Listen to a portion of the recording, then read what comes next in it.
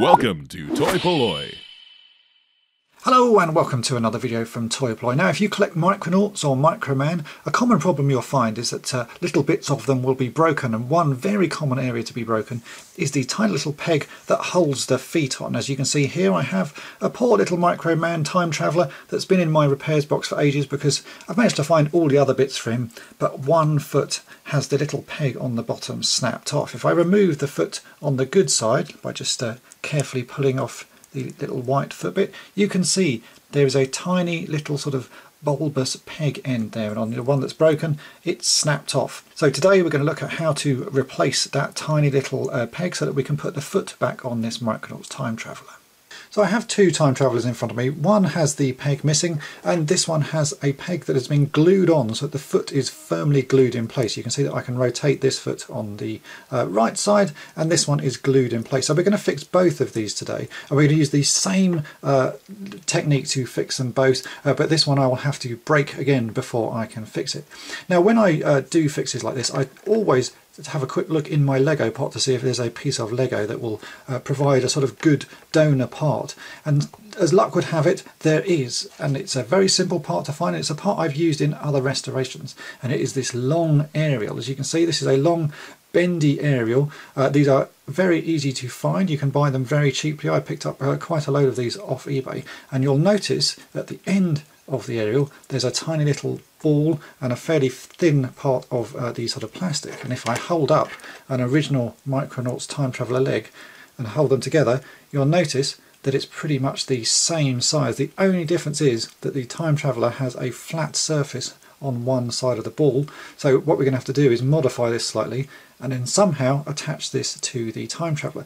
Now these aerials come in multiple colours, and luckily there is a clear yellow one, which is fantastic because we can use that to replace the sort of leg missing part on this clear yellow time traveller. There is also a clear red one as well, so if you have the orange time travellers that would do. Unfortunately there is no clear blue one and there is no clear white one, so the closest colour match I can get is this light grey, and really most of this fix is going to be hidden inside the shoe, so I think the light grey should match. Also it should work reasonably well on that one. It's never going to be a perfect match, but it will be hidden, so that's as good as we're going to get. But for the yellow one, this is going to be perfect. So let's work out how we can do this.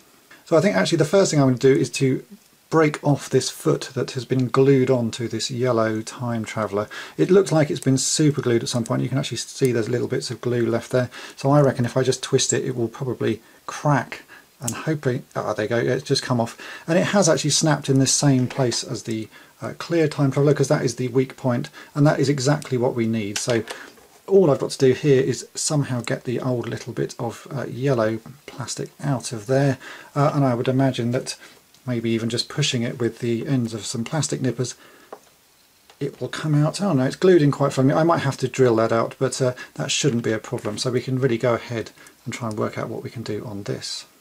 The way this is going to work is I'm going to drill a small hole into the end of the broken ankle peg. Now this is going to be quite a hard task because the unbroken bit there is about 2.5 millimeters, and the small bit of Lego that we have here is 2 millimeters. So we've only got 0.5 millimeter clearance, which is a very small area to drill into. So what I want to do is to drill a 1.5 millimeter hole first as a sort of guide. So I've got two little drill bits here, and then I'll drill the bigger hole once I'm happy with the size of the first hole. And I really want to prep the bottom part of this ankle first so that it is perfectly flat. So I've got a small file here. I'm just going to file this down just to get any of the sort of broken areas off, so that it is nice and smooth. So you should be able to see quite clearly that it is smooth because there are little sort of bits of plastic left on it, so that's quite smooth. I'll do the same on the yellow time traveller. Now this has got a bit of glue on it as well, so hopefully that will crack off as I just file that down. And we can end up with a relatively smooth surface. That doesn't look too bad on that one. Yeah, that's pretty good as well. So that's a good place to start. Now I'm going to use the point of a knife to gently mark a hole right in the centre of this, so that the drill bit has something just to sort of sit into when I get started. So I'm just going to make a small little mark there, bang in the centre. Again, I'll do the same on both. I'm going to do both of these at the same time. Makes life easier.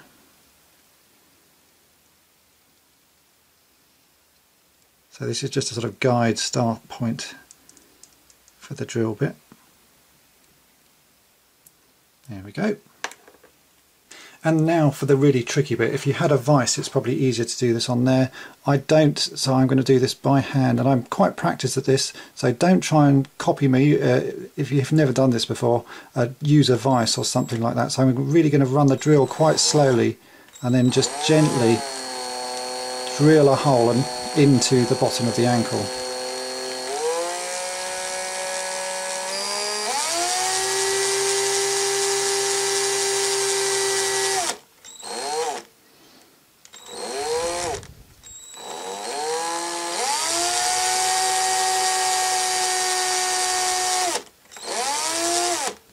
So you can see there a small hole, and I've only drilled up to the top of this sort of original ankle joint, because that way everything is hidden. And I think I'm actually going to just do this 1.5mm hole. I will trim down the plastic of the Lego to be slightly smaller. As you can see, it's just a bit thick there, but I think it'd be easier to actually trim that with a scalpel than try and drill a bigger hole, because there really isn't that much plastic left on this ankle joint. So I'm going to get the other one drilled out now, which is this yellow guy, and then we can work out how to convert this into a new ankle socket. So let's get this one drilled as well.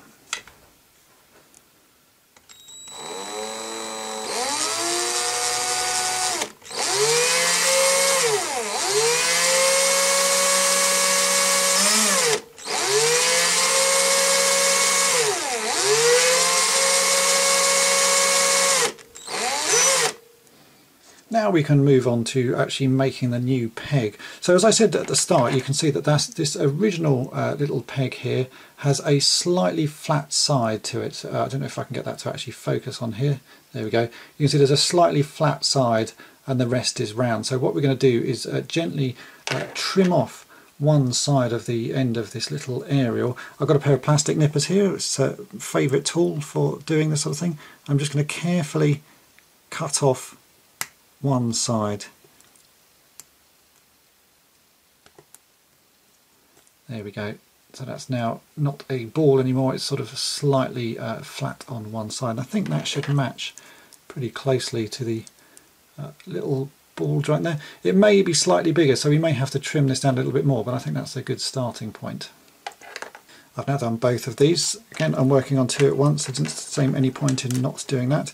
And now we need to work out how long this little peg needs to be. So obviously I've drilled into that side and I've drilled up to the sort of top of the original joint. So I'm just going to rest these two together, and from that I can work out how much we need to cut off, which is going to be about pretty much that. So with these plastic cutters, they have a flat side, which is the side that cuts neater. So you turn these plastic nippers around and we are going to cut like that.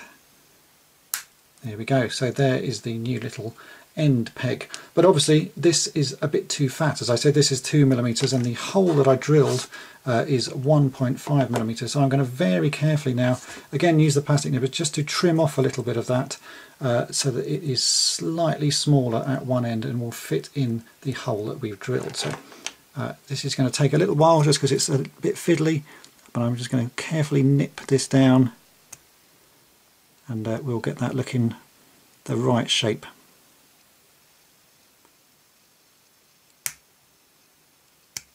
So with some careful nipping you can see I've now cut that down small enough that it actually fits inside the little hole there, and I've made sure that these are both the same length by putting it in place.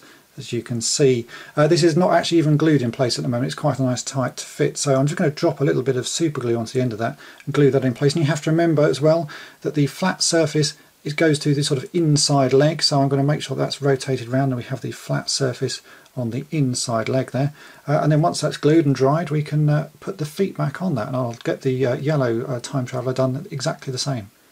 If you've been watching my top tips series of videos, then you'll have seen me say the best way to glue small items is not to put the glue onto the item, but actually to drop the glue onto a bit of paper. We're using super glue here, so I'm just going to put a little drop of super glue onto the paper like that, as you can see, and then I'm going to take the bit that I want to glue, which is this tiny little bit, and I'm going to then get the glue onto it by dipping it into the bit that I put on the paper rather than dropping the glue onto the item. It's much easier to control. So do check out my top tip videos for more useful tips like that.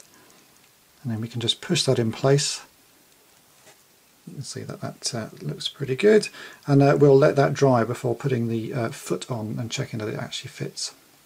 And so here we have the yellow one. Again, you can see that I've chopped this to fit perfectly. If I just push that in place, you can see this is actually a really good match, because the yellow, it's a slightly more neon yellow, but it does match pretty closely. I'm really pleased with that. So again, just a little bit of glue dropped on the end of that.